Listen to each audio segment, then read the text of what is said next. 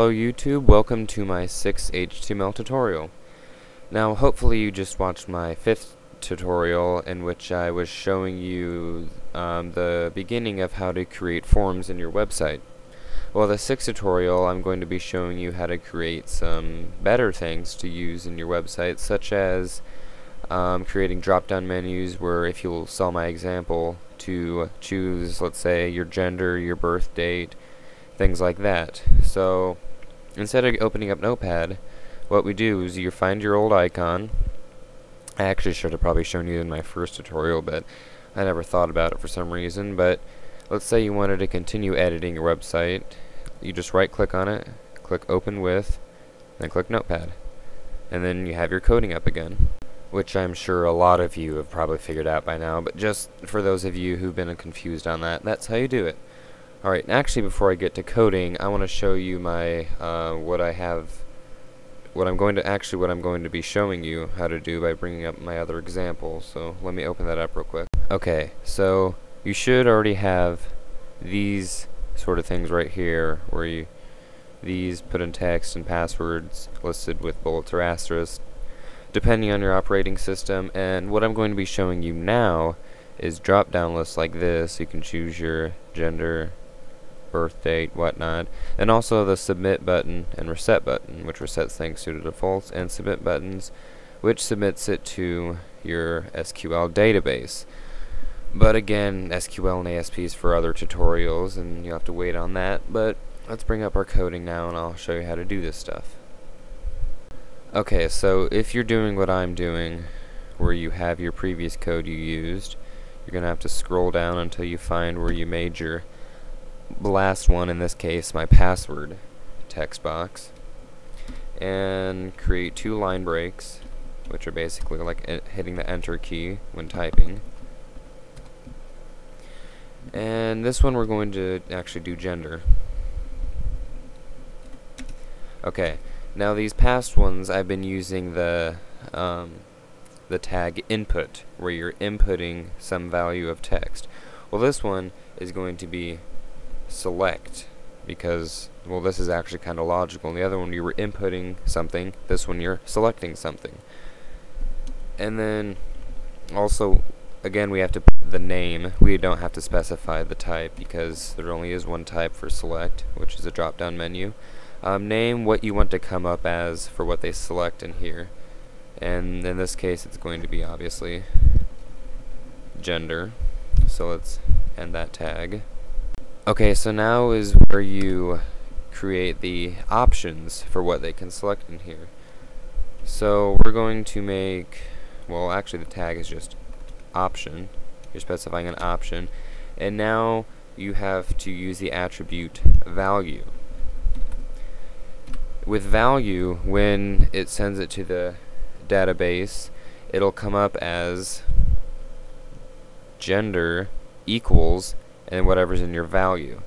So let's make this first one male. Not that I'm sexist against females or anything, it's just what I use first. And then what I don't know if you remember or not, but when we made a picture, we made a link to it. We had the anchor and then hypertext reference, and then we ended that, but then we typed in text that you could click and then ended the anchor link. Well, this is kind of what you're doing here. This is not what's going to show up as one of the options unless you make this the same things, which I'm going to. And then you end option. So basically, whatever's in between these two things, these two angle brackets, is what's going to be one of the options they can actually click. So let's make a second option, make the value obviously female, type in female, and then end option. And then we have to end the select tag, which means to put a backslash, sorry about that. And let's save this and minimize it. And let's bring up our old, well, not really old, but our previous icon. website. And here's our drop-down list, male, female. Now there is one problem with this. Let's say someone accidentally, for who knows what reason, didn't see this and they accidentally skipped over it. And right here the default is male. What if they were female and accidentally click submit without changing that? You're going to think they are a male when in fact they are a female. So what you do is you need to create a default setting for this. So I'll show you how to do that real quick. Okay, so basically what you're doing is you're creating an entirely new option, which is going to be the default one. Value is going to be, if you looked at my example, I had this as gender colon, and the new tag we need to make it the default pre-selected one is selected equals selected. I'm not sure why there's two selecteds in this. I've never really looked much into it, but it works. So, and then this is what you want to come up when you reset to defaults or right when you open it up. So in this case, I'm just going to do this and option. Let's save it, minimize, and refresh. And there we go. This is the predetermined default. And when you get to the reset button, when you hit reset, it's going to return from whatever you had selected back to gender, which is the default. Okay, so now let's make a place for a birth date.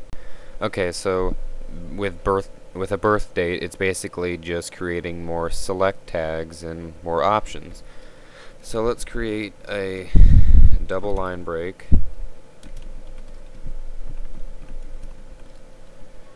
Okay, and let's put in birthday. This is what we want to come up before this, and then select. And also, if you were watching, or if you watched and saw my example of this, I had 3 select boxes actually, so we're gonna have to make 3 of those. And so, oops, that does not go there. Sorry about that. We need the name.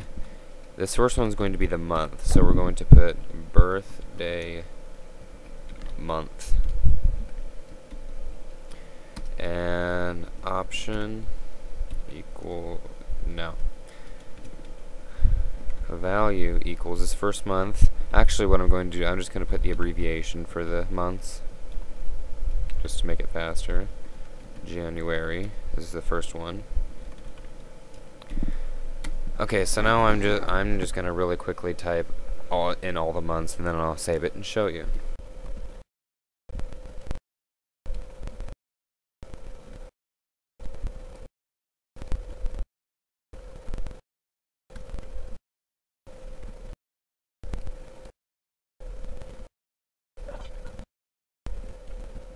Okay, so now we've gotten the months done. So now all we need to do is create one for the days. And also do not put a double line break, so you want everything to be on the same line. And this needs to be birthday day. So now I'm just filling in all the options for the days, 1 through 31, which is the most you can have in a month, so yeah. And now that we have that done, now we need to do one for the year.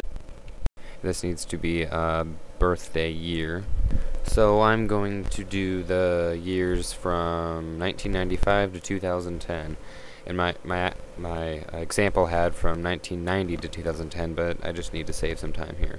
And also to save some time, right when I get done with this, I'm just going to show you how to do the submit and reset buttons because I'm really running out of time, so I'm just going to do that. So now I'm showing you how to make the buttons. Again, do a double line break. Okay, so here I'll just show you how to do it and I'll explain it when I'm done. Well, actually this basically involves the input tag again, and the type is going to be either submit or reset for this, and the value, what you put in there, is what is going to be said on the actual button. So I'm going to save it, and then I can actually show you now. And I've refreshed it, and here is the birthday with all the months, days, years. Submit, and we're set. So let's just randomly fill all this stuff in. And this would submit it, but I don't have a database connected to it.